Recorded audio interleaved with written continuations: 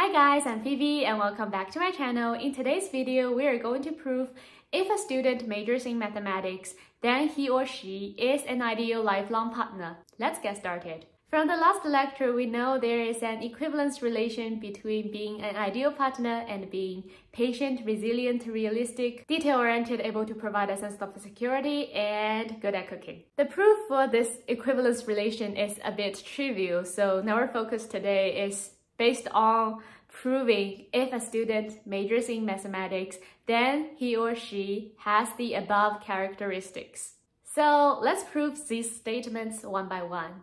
First, patience. If a student majors in math, then we want to show he or she is able to bear. Hey, what are you doing? I'm reading a mathematics reference book. Hey, do you want to grab some food with us? I'm still reading. How many pages are left? 3. That's nice. I'm so proud of you.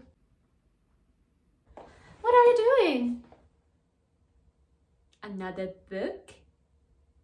No, not really. It's the previous book. I just have 2 pages left. Second, resilience. If a student majors in math, then we want to show he's able to recover quickly from misfortune or change.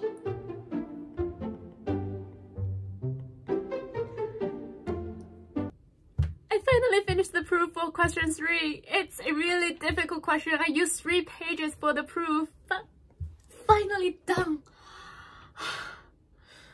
I mean, it's a really difficult one, but I'm so proud of myself and I'm so satisfied. The simple answer has just 3 lines. Third, realistic. If a student majors in math, then we want to show he or she is not visionary or impractical. Another full mark. I know I'm so talented in mathematics. I'll definitely shine in the university. Can you understand the proof Professor wrote on the blackboard? Sorry, I'm trying to understand the question.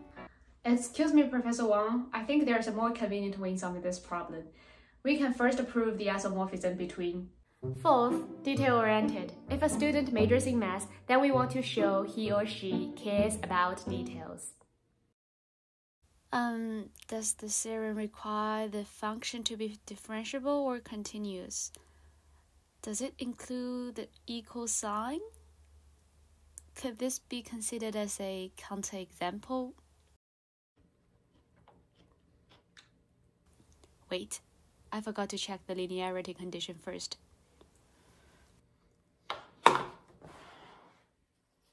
Fifth, providing a sense of security. If a student majors in math, then we want to show he or she has no time for cheating. Maybe we can have a stronger conclusion here. Then he or she has no social life. Do you want to go to the party with us? I do want to, but I have a math assignment due at midnight. Do you want to go to the party with us? I do want to, but I'm still studying for the midterm. Do you want to go to the party with us? I do want to, but I have to figure out this theorem first. It's so difficult.